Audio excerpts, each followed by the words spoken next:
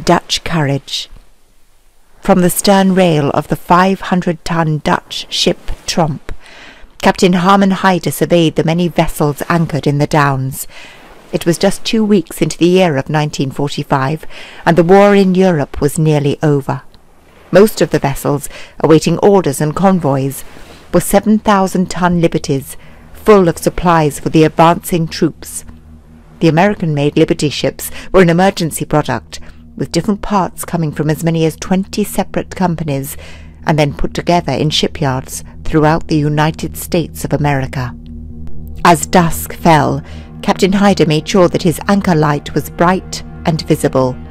He also released a little more chain, as with the close proximity of other ships, it was not the place to drag anchor. At 10 p.m. he turned in, leaving orders to the seamen on watch to awaken him if any of the other vessels looked as if they were getting too close. A loud explosion awoke him in the early hours. Hyder jumped out of his bunk already dressed, which was the way seamen slept in those dark days of war. A jumper and a duffel coat were added to starve off the cold January air. As he reached the deck, he had no need to speculate on the disaster.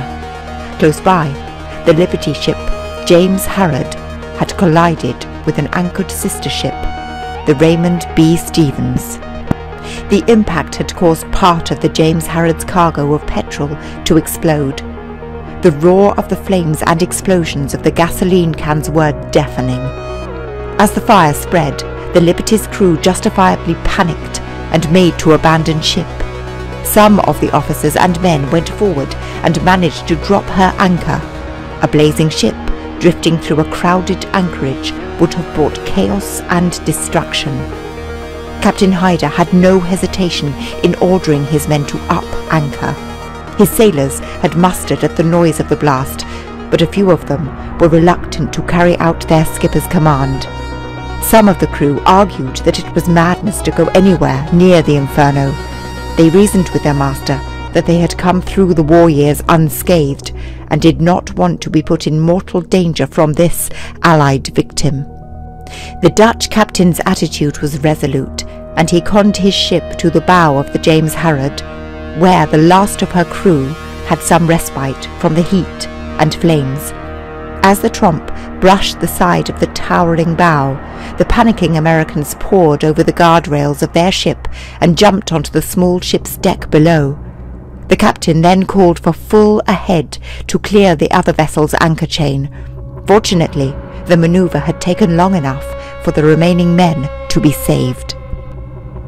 At daybreak, the James Harrod was still ablaze and went on burning for days, defying the gallant attempts of the National Fire Service to douse the flames.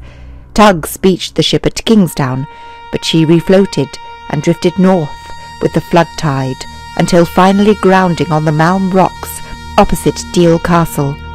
On the 22nd of January, as the blackened hull cooled, with her 441 feet hull beached in the shallow water, she started to split in half. She became a total wreck, although it could be seen that some of her cargo was salvageable. Landing craft spent the following months alongside her, offloading trucks and 4-gallon cans of petrol.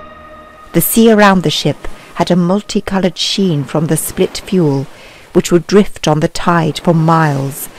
The petrol was then taken by lorry to a camp just outside of Deal for examination. The non-contaminated cans were driven to Walmart railway station and poured into a railway tanker.